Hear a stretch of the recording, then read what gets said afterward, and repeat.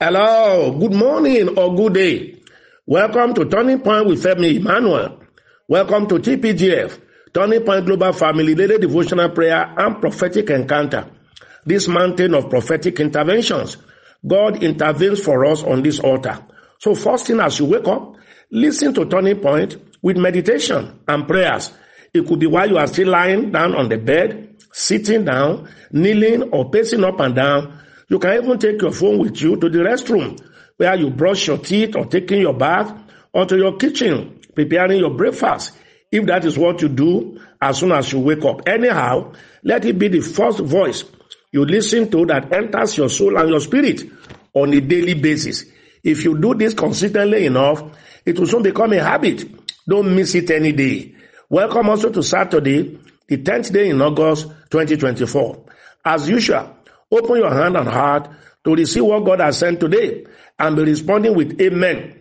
I receive it. This will not just be another weekend. It shall be weekend with honey. God will sweeten this weekend for you. All you have scheduled to do this weekend will run seamlessly. Someone woke up today not feeling too happy. Certain issues make you feel low, feel down, feel worried and disturbed. God asked me to tell you, have peace. He's working it out for you. He's intervening. Be calm. Just pray. Tell God what it is. Then praise Him in advance for His intervention. The tide will soon turn in your favor. Solution will come. Who is this also? You are bereaved. You lost a dearly beloved one. It's a pain in your heart. God will comfort your heart and heal the pain. If that person is a child of God, no matter the age, then do not sorrow too much. He or she is not dead. According to God's word, the children of God don't die. They move on to a higher life with God, their Savior. God will comfort the entire family. God said to me many years ago, when Turning Point first started, over 30 years ago, He said this platform will produce destiny changers, solution producers, great parents, raising excellent children, inventors and investors, producers and good and product, merchant of global dimension, ministers of the gospel in the fivefold ministries, rulers in government, in industry and corporate organizations. It is gradually coming to pass. TPGF now have members rising in their chosen profession and career all over the world. I prophesy you will soon join that club if you are not there already. Your children will soon join and be counted amount. All mothers, grandmothers, and would-be mothers, do this. Lay your two hands on your tummy, I mean your womb area. Let me prophesy. I prophesy to your womb in the name of the Lord Jesus Christ. Blessed shall be all the fruits that came out of your womb. They shall grow to be kings, to be queens, to be rulers, and distinguished in life. They shall make you happy and fulfilled to the end. Say amen, I receive it 3 times. Yes. Watch them. The prophecies I daily lay on them will work in their life. As I said some times ago, do warfare prayers on your children at least one day in a month, one day in 30 days. You can make it one of the weekly Tuesdays when we observe prayer and fasting. Fast for them at least till 2 p.m. before you break the fast. Anoint their photographs or any of their items still with you at home if they are not physically around with you. Call each of them by name and pray for them by name. Prophesy over them. Then, like Job in the Bible, pay a battle seed of your choice on each of your children. That's like sacrifice to God on their behalf. The money you sow goes directly into kingdom work. That spiritual exercise is so powerful. Do so as you have faith in it and you have the capacity to do. It is not by force. No one is coerced. It is not a doctrine either. It's a covenant exercise and practice. Don't feel bad if you are not able to do so. It does not stop God from answering your prayers. August 10 celebrant, your birthday prayers. Open your hand. Be blessed. Your birthday is blessed. You will live long and live well. You will live a prosperous and anointed life. In Jesus' name. Happy birthday. Right to the teaching segment. First issue today. I'm a single mom of 3 children, 24, 22, and 20. And I'm 41 years old. I married so early in life, but we have since separated, and their father has since remarried and moved on. I am becoming too lonely, but my children, even though they are no longer with me, they don't want me to remarry again. Please, Daddy, what do I do? Wow, so many painful and heartbreaking issues pouring here daily. There is no doubt that you married in ignorance. At that age, when you married over 24 years ago, you should still be pursuing education and career. Well, I'm not blaming you. Not at all. No one can do beyond the knowledge he or she has per time. Your children are just being childish and petty. They will all soon be married and start living their own lives in different countries or different situations, even though you said they are not even living with you now. So, if you live up to 120 years, which we pray, they want you to spend over 80 years of your life miserably lonely. That's not right. Someone should counsel them that they are not fair to their mother. I counsel that you may remarry, provided you find a God-fearing gentleman that will not make you regret the second time. I know of church doctrines that will say remain unmarried till the end, quoting Matthew chapter 5, verses 31 to 32. But they should also check 1 Corinthians chapter 7, verse 15. Scripture interprets scripture. My take is remarry if you find a good person, since he has remarried and moved on. Next, good evening. How can I get the book that Daddy introduced in today's program? Wow, I like those who love books to read and get knowledge.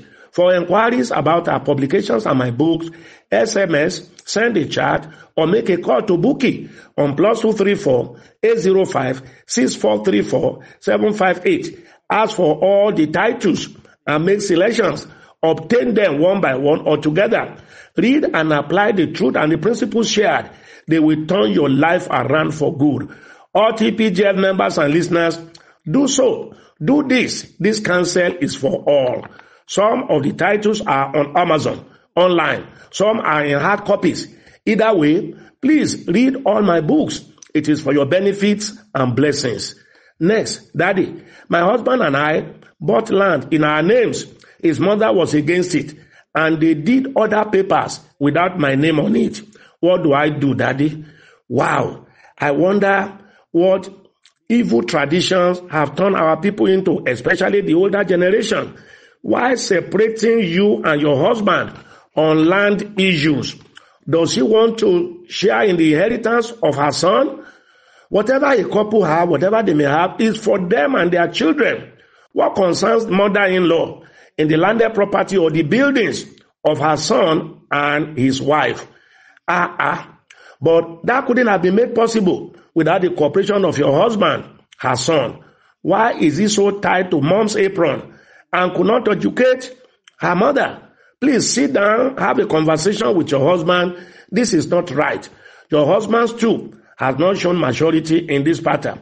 Pray well also for God to touch your husband's heart and open his mind. Last word for all. All husband and wives, please come to terms. Whatever you have, you both have it, and they belong to you and the children after you. Not for your parents, who will have gone by then anyway, and not for your siblings that you also labor and have their own. Next, good day, Daddy, and my TPGF family. I and my husband are above 60 years, 34 years in marriage with grown-up children. My husband insisted on having sexual intercourse once or twice a week, but I said no. I prefer once in 2 or 3 weeks now because of our age. This has resulted into serious argument between us. Please, we need your counsel. He's also a pastor. Wow, orishirishi, different kind. Bible standard for conjugal relationship between husband and wife is in 1 Corinthians chapter 7, verses 4 and 5. I want all couples to read that scripture. You both own each other's bodies. One of the purposes of marriage union is the removal is for emotional satisfaction, so as to prevent adultery. However, at 60 and above, Daddy should slow down a bit. I'm surprised he's still able to fire on all cylinders at that age. Thank God for his good health. At 60, many men have lost their libidos and they are not able to perform as much. So, discuss and agree. For me, daddies twice a week, too many. For your age, and mommies once in 3 weeks, too few. So please discuss and agree at a middle point. I hope, Pastor, your husband is also part of this platform and is listening. So, sir, gently. Listeners, I welcome your contributions on this matter. Send it to our line, +234 809789 4000. What I say to one, I say to all. We will do more tomorrow. Rebroadcast this to all on your contact. Do so daily. Let what is blessing you bless those on your contact, beginning from members of your families, friends, and neighbors. Prepare your communion. Take it after prayers, my prayers and your prayers over it. Pay your tithe and sow your seed. Do so personal tithe and corporate tithing. 10% of the net profit of your business outfit. Put your business on tithe. I have told us that. Then your battle seed, Thanksgiving seed, partnership commitment seed, and the seed of 8888 we are doing this month. People are doing it, and don't forget connection to grace, 669, if God give you grace. TPGF members and listeners in United Kingdom, please remitting your tithe and seed in pound sterling. We have just opened an HSBC account in United Kingdom in the name of Turning Point Global. Do us a favor. Remit your tithe and your seed in pound sterling to the HSBC account. It will save us so much money on paying charges for other platforms. Thank you for your understanding. Other donors, please keep using the PayPal account. It is valid. It is our own. Telephone numbers for more information on the HSBC account is Adeola on 074-111-28401. Do so now. Now take the communion. I prophesy over the communion, the power, the virtue, the healing grace, the life, the Zoe of God. As you eat and drink, may you be rejuvenated. Every other thing you connect to this communion, you will exercise dominion over them. In Jesus' name. Pray more on your own. Pray in your understanding. Pray in the spirit over the communion. And when you are done, eat and drink, giving glory to God. Miracles start immediately. Healing, open doors, divine connection, elevation. In Jesus' name. What God cannot do does not exist. For God can do all things. God sent me because of you. Heaven will not rest until you are truly blessed and fulfilled. I'm Femi Emmanuel. I love you. TPGF, truly blessed. Bye.